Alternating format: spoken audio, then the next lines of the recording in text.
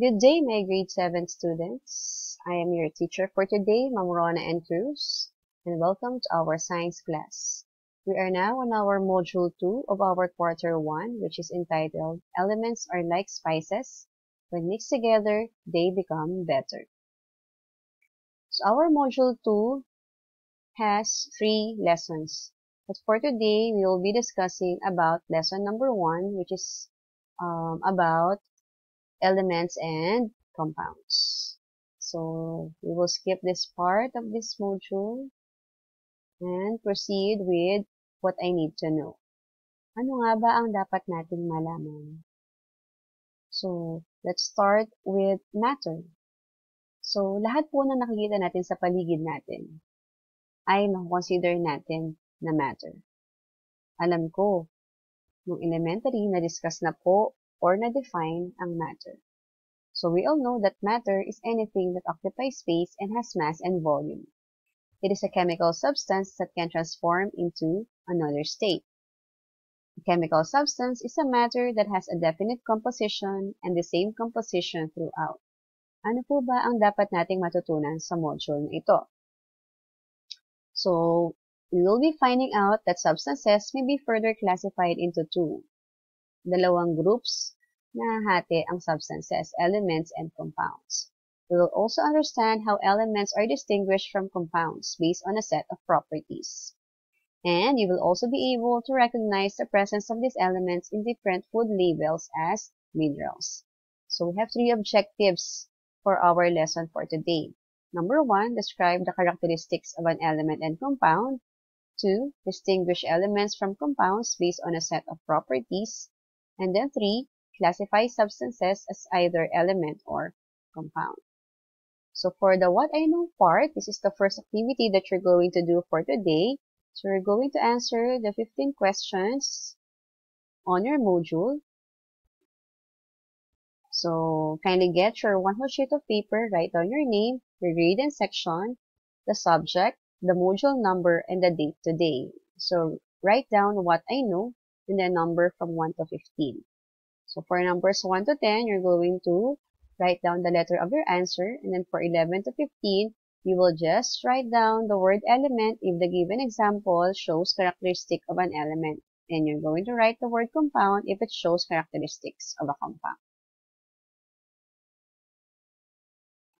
You can pause the video if you want to answer first or accomplish first the what I know. So I will proceed. So let's move on with lesson 1, characteristics of elements and compounds. So for the what's in, so you're going to read the poem here, which is entitled The Lost Element by J.P. Cadalen Valera. And then you're going to answer the question here. What are the elements and compounds stated in the poem? So I have highlighted the elements and compounds stated in the poem. You will just identify what are the elements and what are the compounds. So for the activity number 2, write down the word what's in and then make a table with 2 columns. Write down the word element on the first column and the compounds on the second column. Then, based on the highlighted words, identify which are the elements and which are the compounds. Okay, let's proceed with the what's you. So in the previous activity, we identified different compounds, and in a set of compounds are composed of elements. So, can you identify the elements found in the given set of compounds below? So write the elements in the boxes below. So this is our third activity. Copy the 6 boxes. On the first box, we have the carbon dioxide. So kindly identify what are the 2 elements for carbon dioxide. Then, the second box is potassium nitrate. Then write on the boxes what are the 2 elements for this compound.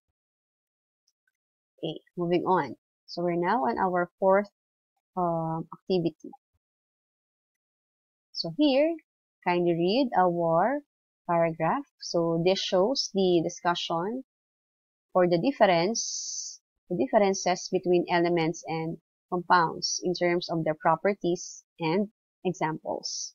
So what you will do here for our fourth activity on what is it, We're going to draw again another table with two columns. On the first column, elements. On the second column, compounds. So we're going to enumerate at least three elements and 3 compounds. You can use your modern periodic table for you to give examples. Okay, so let's move on with the 5th activity, which is the what's more.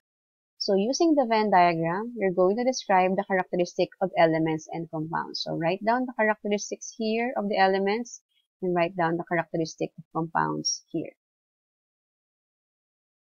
So you can read back the portion of the what is it for you to answer what's more. Okay, now let's proceed to the 6th activity, which is the what I have learned. So here, you're going to complete the paragraph with the words written on the boxes. So you're going to number from 1 to 12 for the what I have learned part. Okay, for the 7th activity, what I can do. So you're going to look and bring any food product label. Place your chosen food product label in the box. Let us say, for example, the food label of a junk food. So you're going to cut those the part which shows the nutritional facts and the ingredients. Then paste it on your paper. And then look on the ingredients. Write down what are the substances classified as elements and compounds. And then once you already identified the compounds, you're going to choose 3 and determine what are the elements composing the compounds that you have written down. So that is for the what I can do.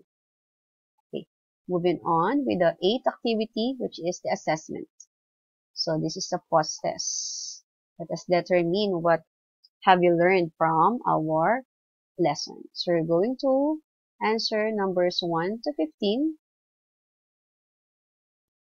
So for numbers 1 to 12, you will just choose from the letters A, B, C, or D. And then from 13 to 15, you will just identify if the given is an element or compound. Okay.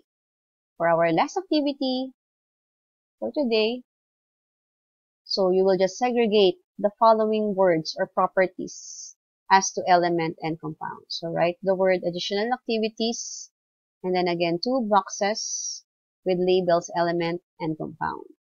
Then classify the words on their proper boxes. Okay.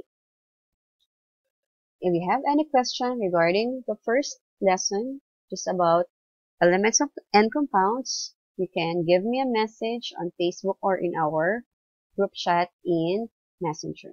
Okay, that's all for today, class. Good luck and God bless. Goodbye. See you on our next class.